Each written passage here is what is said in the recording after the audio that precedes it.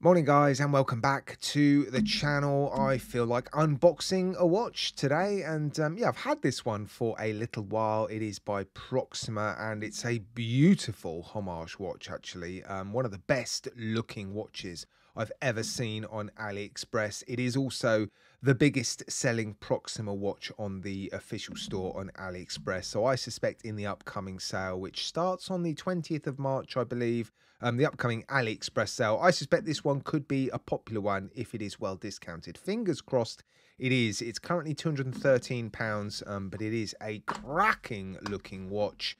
I haven't seen it in the flesh, but I've seen it in pictures and it looks incredible. And if you are interested in picking up this watch in the upcoming sale, I'll put an affiliate link in the video description. So thank you so much for using it. And if you pop the watch in your basket now and check out during the sale, this channel still gets the commission and you guys will benefit from the discounted price. There is the warranty card signed, a couple of tools, a manual. Yeah, that'll do. Right, and there it is. Gorgeous, absolutely gorgeous. It is, of course, a homage watch, and if you're interested in knowing which brand or which watch it's paying homage to, head down to the comments section. I'm sure someone will write it in there. I'm not going to tell you, and if you want to know why, head down to my video description. Yeah, that is a good looking watch. Proxima make beautifully made watches, so I'm looking forward to getting this one unwrapped, looking at it under macro. And of course, this thing's going to be going inside of Herman before the end of this video. Right, I've removed the plastic, resized it, put some power into the PT5000 and popped it on the time grapher, and this one's running pretty nicely. It's sort of hovering around -6, -7 seconds a day, decent amplitude, decent beat error, so the movement is nice and strong. It is the PT5000 beating at 28,800 beats per hour. It hacks and hand winds, and it is, of course, a clone of the ETA 2824. Now, I think this could well be, well, my favourite Proxima watch so far. It is beautifully made, as you would expect, because Proxima do make very nicely made watches. They are one of the brands pushing San Martin. So yeah, they're getting close to San Martin in terms of steel finishing, fit and finish, specifications as well. Incredibly strong specifications, of course. You know, you're going to pay for it. It is amongst the slightly more expensive watches on AliExpress, but still, I think this watch represents incredible value for money. And look at it. It is gorgeous. It really is gorgeous. Let's just quickly run through some of the basic specifications. Case, bezel, case back, crown, bracelet and clasp, all 316L stainless steel, screw down case back, screw down crown, 200 meters of water resistance, ceramic bezel insert, sapphire crystal, solid end links, solid links, double-ended quick-release spring bars, which is a nice touch. You've got screw pins. You've also got a couple of half links in here and 4 micro adjusts on this very nicely finished clasp. And look at that, Proxima and Urunion on the inside of the clasp, which is a nice touch. Milled inner elements, pressed outer shell, but a beautifully finished outer shell. It looks to be pretty much the same clasp that San Martin are using. It is probably one of the best clasps, if not the best clasp I've seen come out of AliExpress. Yeah, it's incredible. Brushing and polishing also seems very nice, and the transitions between the two look good, not just to the naked eye, but under macro as well. And yeah, love the side profile of this case.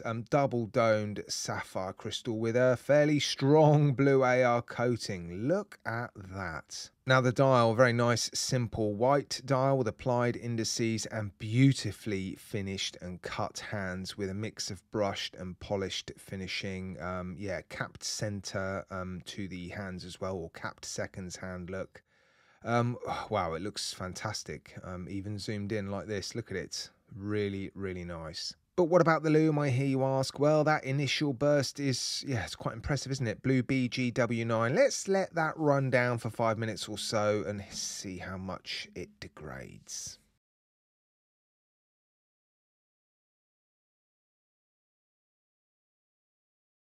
Right, I think that's been around 5 minutes and there's been some degradation, as you would expect. Unfortunately, it looks like the loom on the hands is degrading a little bit quicker than the loom infilled into the applied indices. But still, it's, you know, fairly strong, so that's pretty decent. Bezel action. How have I not done the bezel action yet? Yeah, let's have a little listen. Are you ready?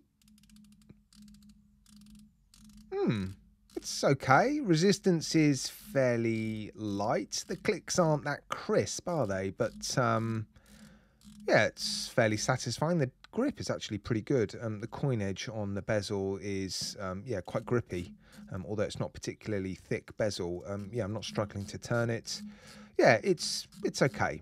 And what about the alignment? Here we go. Oh, a smidge of back play, but not much at all. And the alignment from the bezel to the dial seems pretty good, and the applied indices all seem to be lined up nicely as well. So yeah, I'm happy with that. Right, here it is then on my roughly average 7¼ inch-ish wrist. I can't get over how good looking this thing is. They've done an incredible job, because believe it or not, it is possible to actually mess up a homage watch, get the proportions all wrong, and just make them look a bit off and a bit weird. But they've done a really nice job of this one. In terms of its proportions, it looks bang on. I think it's the perfect size for me, this one. Yeah, beautifully finished, beautifully made. It is just gorgeous, isn't it? Now, Herman's ended up performing both tests, the safer test and then the, well, more risky test, because as is quite often the case with dive watches, it's quite difficult to determine whether or not they have failed or passed the first test, because what you're looking at is the number of bubbles that are released when you release the pressure, and there's lots of places for little pockets of air on dive watches, so you do tend to get quite a few bubbles. And with this being a 200-meter dive watch, I thought, well, why not? Let's do the second test as well. So I left the watch in the water, increased the pressure, forcing water into the case if there is a weakness. I left it in there for quite a while, actually. Of course, Herman can only test up to the equivalent of 60 meters of pressure, but that's still a decent amount, and it will give us some indication as to whether or not you can swim with this watch. I then take the watch out, put it on a radiator for a good while. All the moisture inside the watch evaporates, and then yeah, you put a block of ice. In this instance, it's a unicorn, seemed quite appropriate. You put it on the crystal, and then yeah, you should get some condensation. And if you get a lot of condensation, again, it's an indication that additional water has seeped into the watch. And on this particular occasion,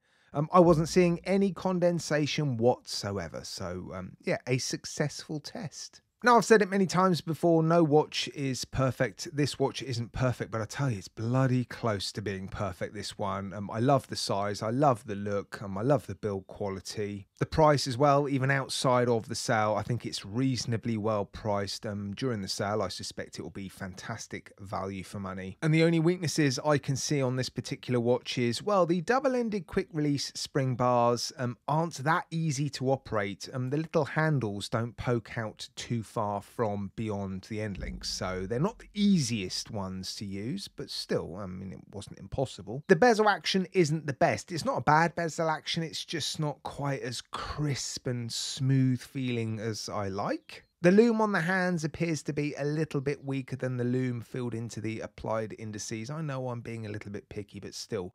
Yeah, would be nice if the strength of the loom on the hands matched the loom on the dial. And the only other one I can think of is, well, the crown and the clasp are sterile, and so just gives the watch a slightly sterile look, doesn't it? But there's no unicorn logo on the dial. I like the Proxima and Arunian text on the clasp. I do like the addition of quick release spring bars, and yeah, I mean, they've almost nailed it, haven't they? Really, really good looking watch. Yeah, probably, if not almost certainly, their best